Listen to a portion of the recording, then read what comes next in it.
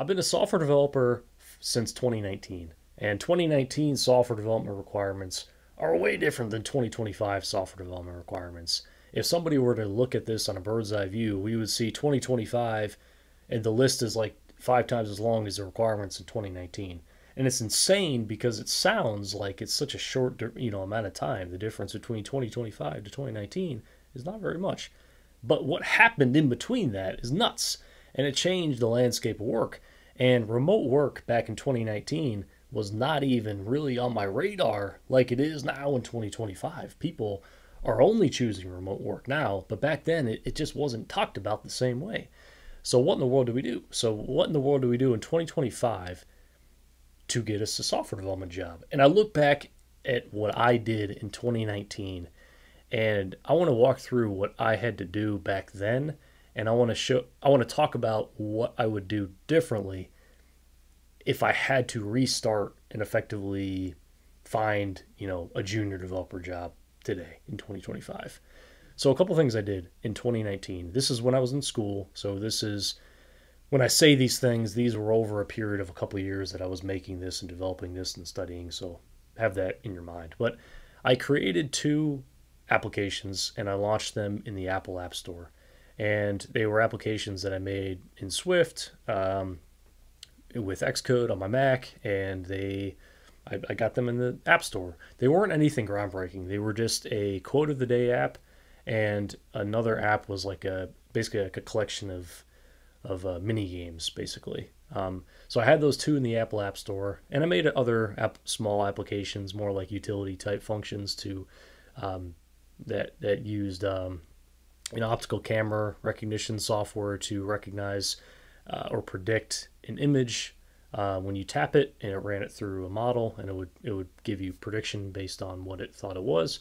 I made a couple other things, and obviously I just did like the whole algorithms and leak code style questions, and I put some of those on my GitHub, and I made a website, and I linked all my two iOS applications on my website.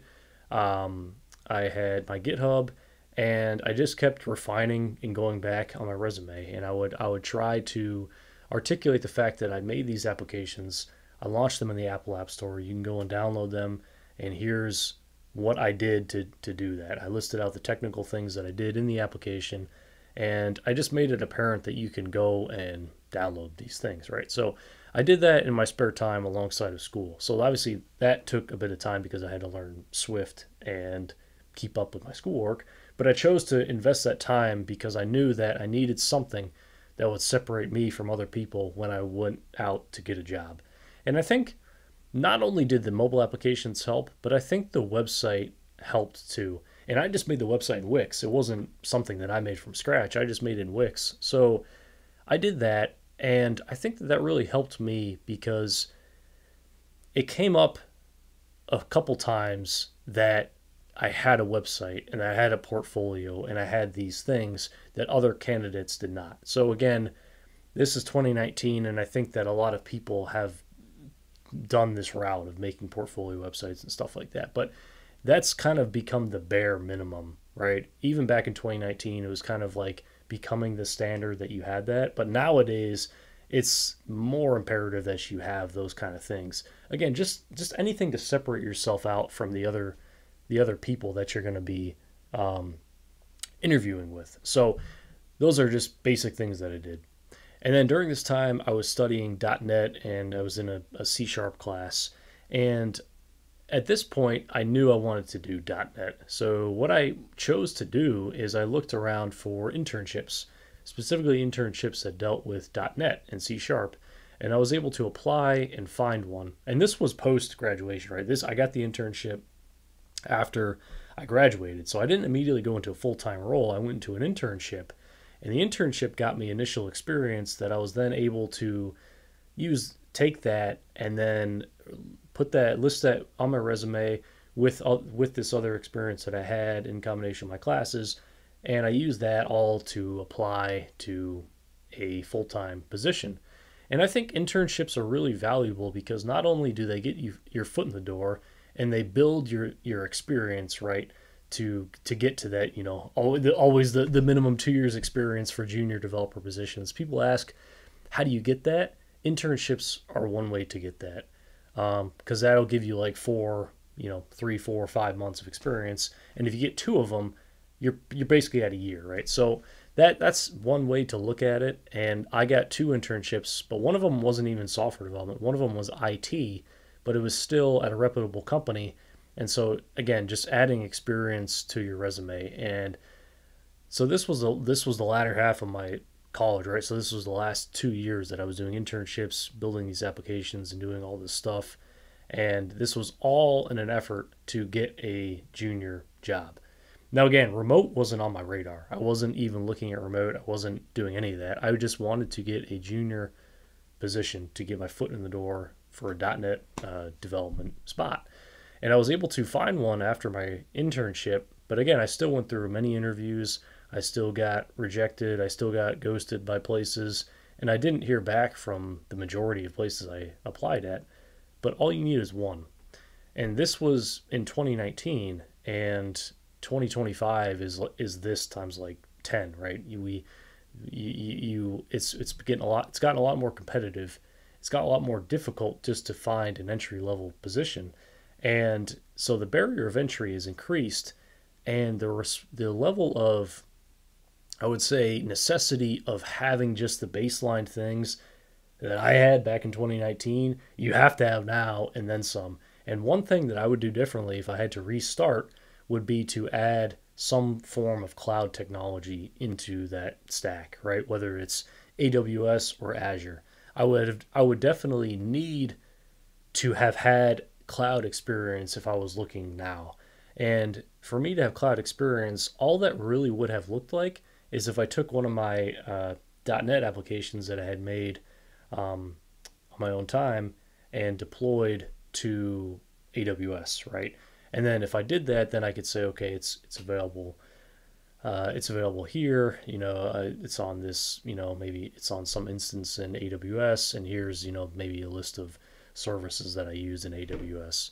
And another thing that I would probably look into doing as well would be to pick up one of the certification study guide books and just kind of go through that, just to have a baseline understanding of the different cloud service offerings, right? Because that's really what a lot of it is about, is just having some kind of general awareness of what's available to you in these cloud providers, right? In AWS, if you know about an EC2 instance, right, that you can deploy to, then that's that. Or in Azure, whatever the equivalent is in there.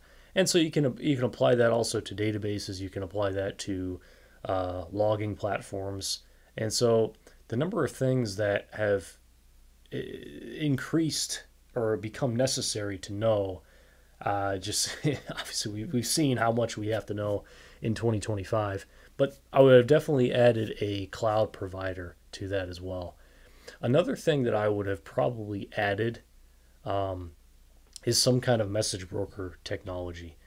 So we're talking about AWS, so you could talk about SQS or some type of queuing technology like Kafka or RabbitMQ.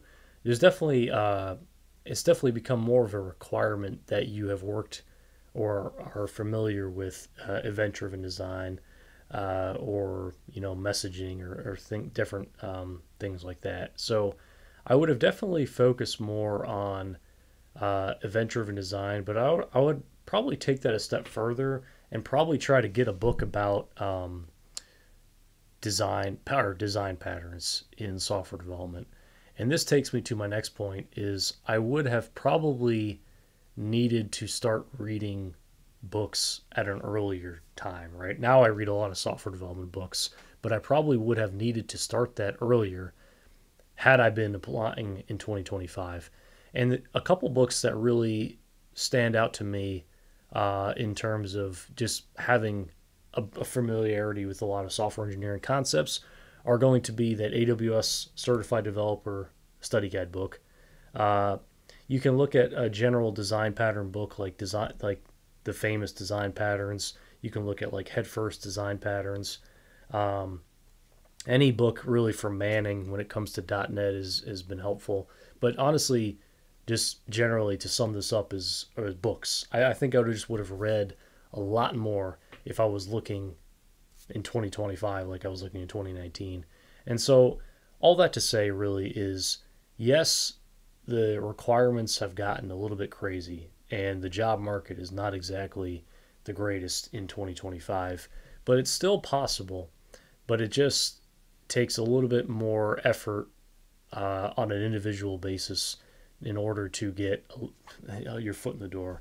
And I think that's just the unfortunate reality of what we're seeing, right? It's just gotten so competitive, and technologies have been changing so fast, and it's the requirements just to have a just to get your foot in the door have just increased so much. So anyway, it's 20.